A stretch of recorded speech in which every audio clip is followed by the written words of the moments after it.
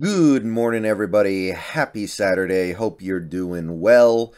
Time for some more rookie deep dives, and it's a good time for it. The Seahawks are currently in the middle of their rookie mini camps. If anything compelling comes out of those mini camps, I'll make a video on it later today or tomorrow.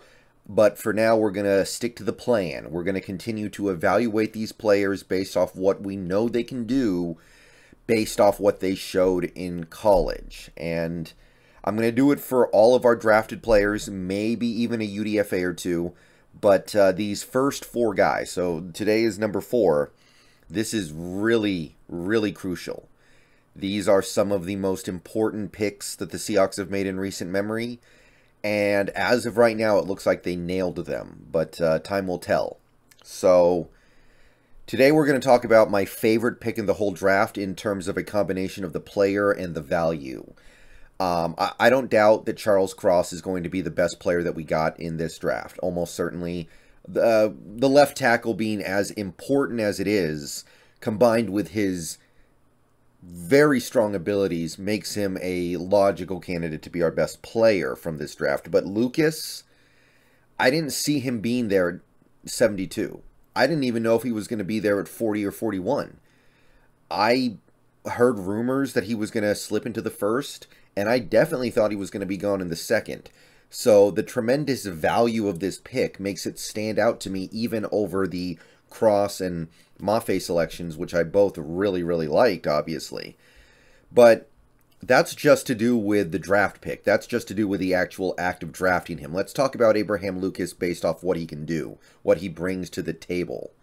And if you are a Seahawks fan, there's a good chance that you are either a Cougars fan or you at least watch the Cougars more than the average college football team.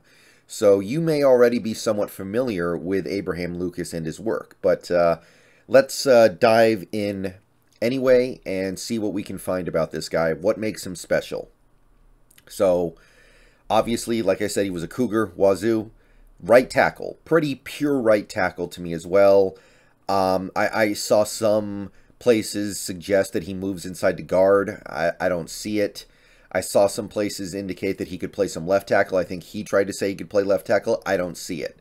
I see a pretty pure right tackle, and I'm not looking to mess around with that the way we mess around sometimes with these players like Damian Lewis, Ethan Posick. These are guys who had their careers suffer because we played them at suboptimal positions, so trying to avoid that. Lucas is about 23 and a half. I think he turns 24 in October, so he's a little bit older, but again, that's to be expected with this COVID draft class. His size is well above average for an offensive lineman. Height is 6'6.5" almost, 86th percentile. I think that's probably a little bigger than you would expect, but generally speaking, right tackles are going to be the tallest position on your offensive line, I think. So that's not terribly out of the ordinary. He weighs in at 315 pounds, 63rd percentile, which is a little bit interesting because a lot of right tackles, and we're starting to move away from this, right tackles tend to be the maulers. The right tackles tend to be the guys who weigh like 325, 330, borderline guards. So Abraham Lucas, even though he's heavier than the average offensive lineman, I do think it's fair to say that he's a little bit of it's at least a little bit lighter than you might expect from the right tackle spot. And that also informs his specific skill set. His arms are about 34 inches, which puts him in the 59th percentile, which is, it lines up with what you would expect. Obviously, wingspan or arm length is really important for left tackles because they're more of a pass rush protector. And the right tackle, it matters more than it does the interior lineman, but it matters less than the left tackle. So his arms being about 34 inches, 59th percentile is fine, perfectly adequate. His hands, however, are very big for the offensive line, 10.5 inches, 85th percentile. His 10-yard split is good, 1.76, so 64th percentile. Now, again, that is comparing him to interior offensive linemen that tend to be a lot heavier than him. but it is better than the average, and it does clue me in to what he will be able to do on a football field, and it's something that I saw when I watched his tape. It's the ability to move in space, the ability to play in space. His 40 time is historically good for offensive linemen, 4.92. That's faster than Charles Cross. That's faster than almost, I might have been the fastest time of any offensive lineman in this year's draft or last year's draft, outside of the sub 300 pound guys like I think Kellen Deeschke. So 4.92 is close to as fast as it gets for an offensive lineman. So this guy is capable of moving at a rate that it is very rare to find in offensive linemen who go through the combine process. Vertical jump is not great, 27 inches. I don't know if that's going to come up on a football field. His broad jump is good, 107 inches, solid. But where he really stands out, where he really turns your head, are his three-cone drill and his 20-yard shuttle. 7.25 three-cone drill, 98th percentile. One of the best offensive line three-cone drill times ever. His 20-yard shuttle, 4.4 seconds, 97th percentile. In these areas, in terms of the ability to move quickly and change direction, agility, the ability to do the things that you're going to have to do as a reach blocker, as somebody blocking at the second level and the third level, he excels. His bench press reps were 24, which isn't great, 44th percentile, but as me and the Hawks Nest were talking about a little bit in our stream the other day, he's got his longer than average arms are going to have a negative effect on his ability to bench press. So I think the concern around that is a little bit muted because he's going to have longer arms than most guards and centers who are bench pressing beyond him. I will say I think it's fair to point out that he could stand to get a little bit stronger, but we'll talk more about that in a second here.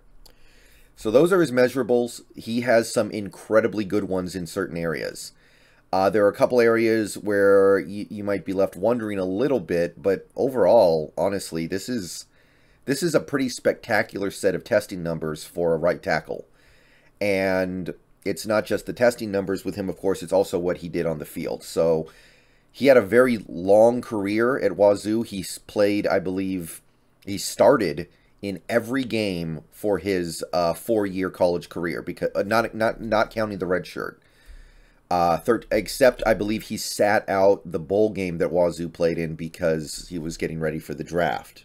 But this is a guy who showed tremendous durability, and he built up a lot of experience. So let's take a look at this. 2017, he redshirts. 2018, he starts all 13 games for the Cougars. Pro Football Focus ranks him as the 14th best offensive tackle in the nation. 14th best in the nation. And the number 2, as a redshirt freshman, the number 2 pass blocking offensive tackle in all of college football.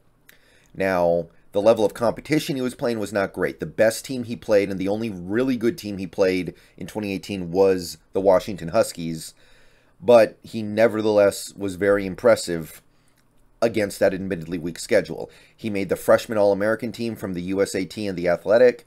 He made the All-Pac-12 second team, and he was the 3-time Washington State Offensive Lineman of the Week. How did he build on this? In 2019, he started all 13 games again. PFF had him as the 4th best tackle in the nation. 4th best as a redshirt sophomore. He was the number 1 pass blocking tackle in the country, according to PFF. Played almost 950 snaps. Almost all of them were pass block snaps. 786 pass block snaps. So this guy's going back into pass protection 55 plus times a game. He allowed 3 sacks, 2 hits on the QB, and 2 QB hurries. So 17 QB pressures across almost 800 pass block snaps. And this is as a redshirt sophomore. Now, the level of competition did pick up a little bit this year. He played games against Utah, Oregon, and Air Force. All these teams ended up ranked, but it's still not the best. He's not playing in the SEC. I understand that. He's playing the Pac-12. He's getting to play against some pretty bad teams. But nevertheless, he is still playing very effectively on the rare occasions he does get to play a really good team. He made All Pac-12 second team again. He was the offensive lineman of the week for WSU once, and he was the Pac-12 offensive lineman of the week once as well. So his legend continues to grow. Honestly, he probably could have entered the draft at this point and been a prospect of note after 2019. Of course, he didn't, and legally, I don't know if he could have. I think he could have, in theory, but I think even at that point, he would have gotten some attention in the draft. 2020 was a lost season for almost everybody in the Pac-12. We all know that. He only played 4 games. That's all he could play. He was the 4th best tackle in the Pac-12, according to PFF. 272 snaps, 183 of them pass block snaps, so things started to even out a little bit for him.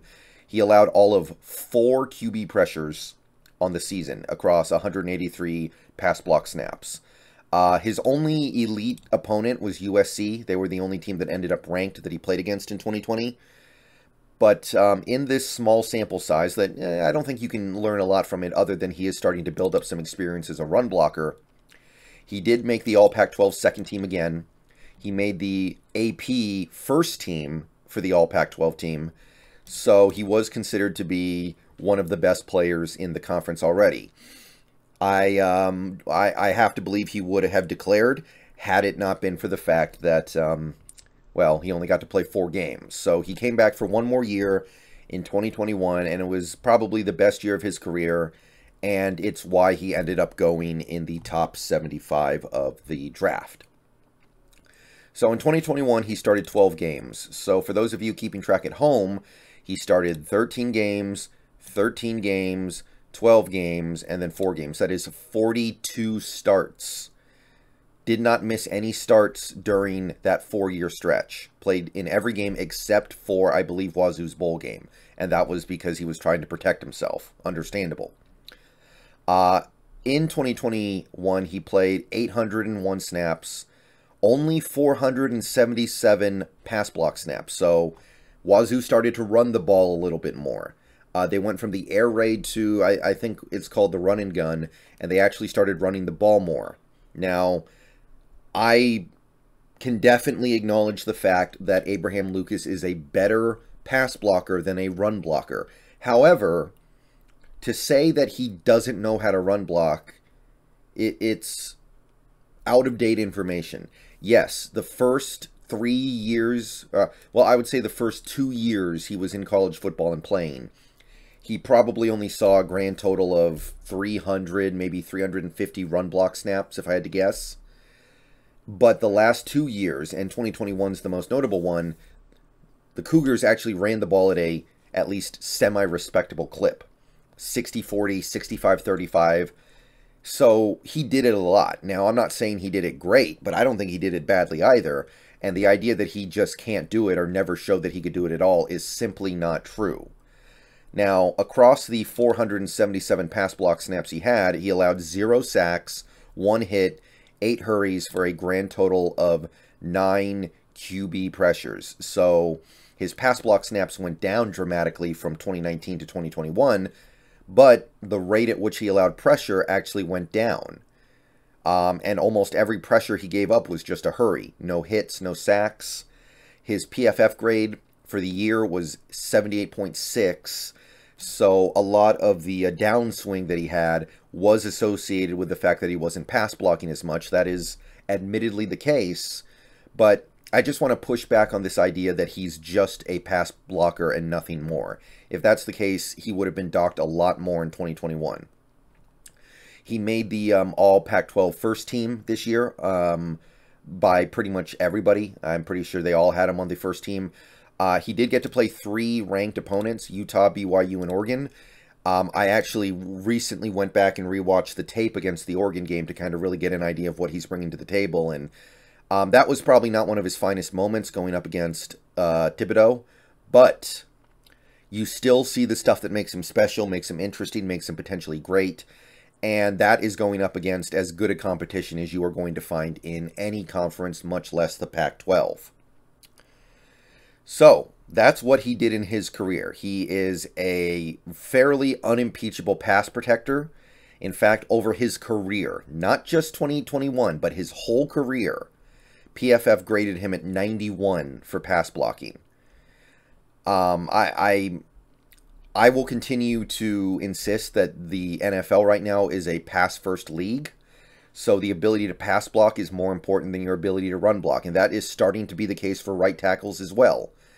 Now, can he run block well enough to make Pete Carroll happy? Make Kenneth Walker III happy?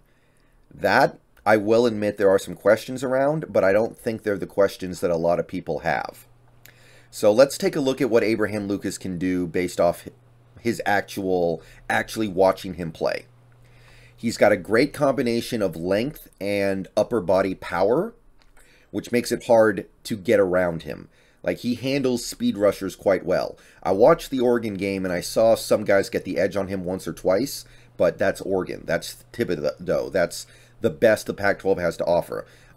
Even against Oregon, on a lot of plays, you're just not going to be able to get around him and beat him to the edge to get to the quarterback. He uses his length well. He uses his lateral mobility well. You're just not going to get around him. He's got a high football IQ, which he has cultivated over all the starts he made, and he's strong enough to make it hard to go through him too.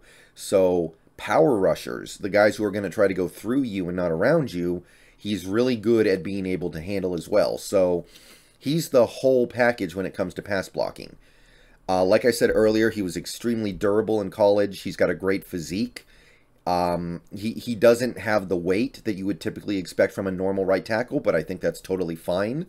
His skill set is a little different from the average right tackle. He's extremely smart when mirroring pass rushers. He doesn't get out of position. He doesn't get impatient. He just keeps shadowing and shadowing and shadowing until the rusher commits, and then he engages him. He keeps his balance well. I saw some plays where he would block two guys on the same play, just shift from one to the other and keep his balance. He's very good at stonewalling the outside-in moves. So if you try to basically beat him to the edge and then try to move inside on him, he's good at taking that out of the equation. He's got very powerful hands. He's got a lot of pop in his punch. He's got good technique with his latches. Once he gets a hold of you as an offensive lineman, he's very good at keeping you, and it's just hard to break away from him. He has those big hands that I talked about. He's also, and this is going to be something that's really important as we move forward, he has the athletic ability to play in space. So I watched that Oregon game. I watched every snap of the offense. And one thing that I noticed that really got me excited were Wazoo calls a couple bubble screens to his side, and he's peeling out from the line of scrimmage all the way out to the cornerback to block him. I saw a clip of him doing there was a running play. I think it might have been against Arizona, where he peels off the line of scrimmage and is running forward to take out a linebacker. No, I think it was actually a safety at the line of scrimmage to spring the running back for a touchdown. So he's running down the field to make these blocks. He's engaging with players that start the play 8 to 10, maybe even 12 yards away from him. And he looks good doing it. He looks natural doing it. So he has the athletic ability to go make blocks in space, go engage players that are far away from where he initially lines up. It's not all about blocking the guy who's right in front of him. It's about going to a place and opening up a hole. And Lucas, with his crazy good testing numbers in the 20-yard shuttle and the 3-cone drill and the 40-yard dash, and to a certain extent the 10-yard split, that tells you that he can do that. That tells you that he can get out there and throw those blocks. So that's maybe the most interesting thing about him. That's something that Brandon Shell couldn't do. That's something that Dwayne Brown at his advanced age can't really do anymore. But it's something that Charles Cross and Abraham Lucas showed that they can do. When it comes to run blocking, he can generate some movement. He's got enough strength to push his guys back. I saw several plays where he had success just pushing his guy back. He plays with good aggression as well. He plays with a ferocity. He plays with aggressiveness. These are things that you look for in an offensive lineman. Even if he doesn't always have the pure ferocity and the mauler ability that you sometimes look for in an offensive lineman, he plays with the mentality of one. And I think that for all that people are concerned about his ability to run block, these tell me that these are things that he might be able to pick up on after hitting the weight room for a year. Now, let's talk about some of the shortcomings of Abraham Lucas. I think that pretty much sums up all the things that excite me about him, the things that make me feel like he's going to make a great pro, and that we may have our tackle situation handled for the next decade plus. But he's obviously not a perfect prospect. There is a reason why you got him in the third. There is a reason why, after a lot of post-combine hype, he ended up going where I thought he was going to go before the combine started. Let's break down those reasons why so we can understand what he might not be able to do and what he might need to work on in the coming years. So, because he is tall, he's not great at the leverage game. He can get out-leveraged by smaller defensive ends. I think that's going to be one of the issues that he faces in the NFL, losing the leverage battle, which is another reason why, by the way, I really don't want to see him move inside to guard. I don't see that working because he's too tall. He could stand to get stronger, like I said earlier. He could improve his anchor and his run blocking in general if he got a little bit stronger, especially his lower body strength. I think his lower body strength could use work. I like his upper body strength more than his lower body strength. He does pick up a few too many penalties, false starts, occasional holding. Not terrible or anything. We're not talking about, what was the name of that guy? Yakamimi? The guy who just couldn't stop getting penalties. But he does get penalized a little more than you would like. I will say this. I think that he shows he can play in space and make plays at the second and third levels on a football field. But I don't think it's totally translated the way the testing numbers showed. Like, according to the testing numbers, this should be a historically great right tackle playing in space. Like a Jason Kelsey, but at the right tackle position. I don't think he did that at Wazoo. So I think that his insane measurables are going to need a little bit of work to fully come out on a football field. But I think it's good, and this just shows that it has room to get better. So that isn't even really a full criticism of him. There are some concerns that even though he's really good at dealing with edge rushers at the NCAA level, like you don't beat him with speed, I think there is some concern, but from some people, that the NFL speed rushers are going to be a little bit faster and he's not going to have the same success rate. This is probably just something he's going to have to get better at, and I would expect him to because he was so good at it in college. But he is 23, so physically he's pretty much capped out outside of a little bit of strength he can add. So if he gets to the NFL level and the speed rushers are just blowing past him because he just loses the edge he had on them in college, then you may have to move him to guard. And you move him to guard, I don't know if that's going to work, and that's where you can start running into the problem of him just not quite being able to cut it. I'm personally not too worried about it. I think that he showed so much ability to handle speed rushers in college that he should be able to at least hold his own in the NFL, but a couple scouts did have that concern. All right. That's it on Abraham Lucas for me. I really like this guy. I'm really impressed we got him. I love that we got a right tackle whose focus is pass blocking. I love that we got a right tackle who is clearly meant to be a pass blocker. It tells me that this offense is going in a direction that I like, and I'm really excited to see how we incorporate his skill set in. So let me know what you guys think of Abraham Lucas, my favorite pick. Not my favorite Seahawks rookie, but my favorite Seahawks draft pick. So tomorrow we're going to start on the day 3 guys. I may have a little bit less to say about those guys because they're later round picks and they often don't have the unimpeachable blue chip abilities, or else they would have been day 1 or day 2 picks. But we're going to do what we can. I liked our day 3 picks a lot for the most part as well. So I will dive into that starting tomorrow. But until then, just let me know what you think about Abraham Lucas. Go Hawks.